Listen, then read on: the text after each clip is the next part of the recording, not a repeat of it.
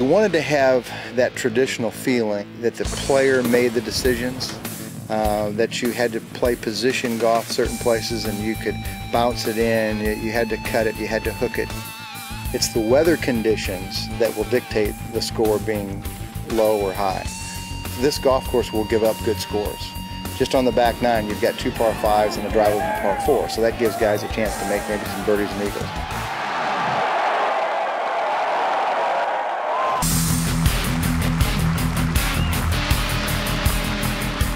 Regardless of whether he wins or not this week, I think he's proven he's the real deal. Good three.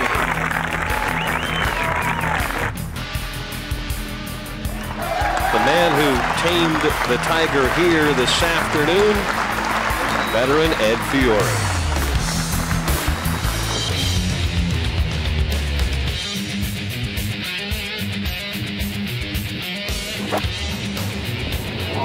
Clipped a couple of trees.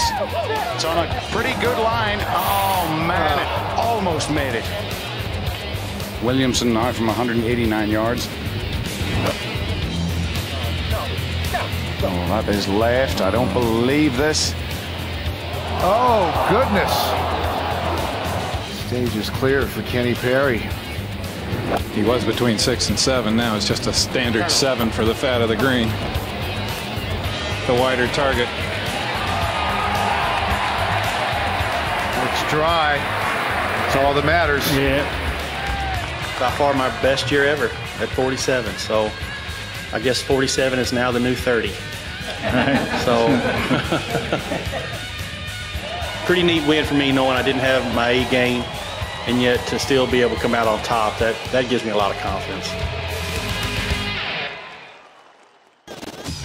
5 birdies in a row to start the back nine really solidified to that. Like I said, I go, let's see if you can birdie the last 3 holes and shoot 59. High into the air, brings it to the right of the flagstick, and then has it trickle toward the cup. Paul Goydos has hit it to within 7 feet for a birdie to shoot 59.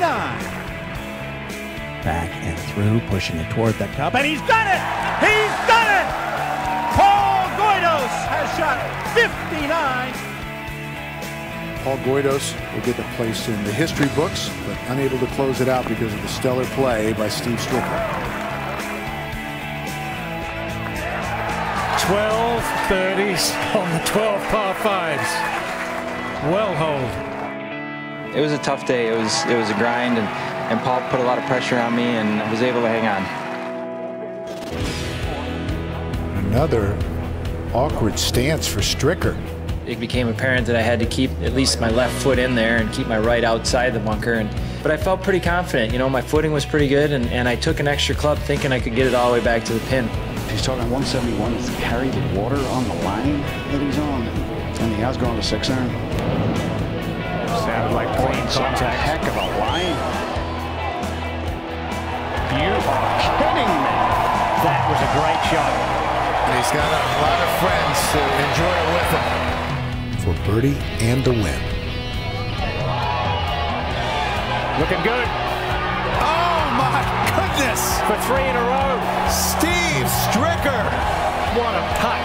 I felt good about the read in the back of the green, and I had a little bit of fringe to go through, but it wasn't that bad. But I was trying to make it. Yeah, for sure I was trying to make it. And, you know, you don't expect that to go in, but I'm sure glad it did. John Deere, almost before the tournament, I played in that tournament more than any other tournament on the PGA Tour. Someone coined it the 5th major for me, and you know, there may be a little truth to that. Hold that line. He knew it. Smack in the middle. But that's an awesome putt. A sudden death playoff here at the John Deere Classic. Oh, good shot. Well, he picked the window perfectly, but he just hit it 50 yards too far. Anywhere but left. Oh, you're kidding. Oh. Both hit it in the water. So both players made double bogey on the first hole of sudden death. Zach Johnson is in the bunker. Second hole of sudden death. That's a good-looking shot. Needs a kick to the left. Beautiful. I hit it 6-iron. I think it's one of the best results of my career. Oh my goodness, what a shot! He does not know how close that is. Truly remarkable. Madison knows he has to make this. Oh, he didn't make it. That's always a bad feeling too, to come up short. This is huge for Zach Johnson. And he's done it. Zach Johnson takes home his hometown event. Got to be ecstatic. And the entire Midwest sat up and smiled. It feels tremendous to have family and friends here and to do that in front of them. It feels great.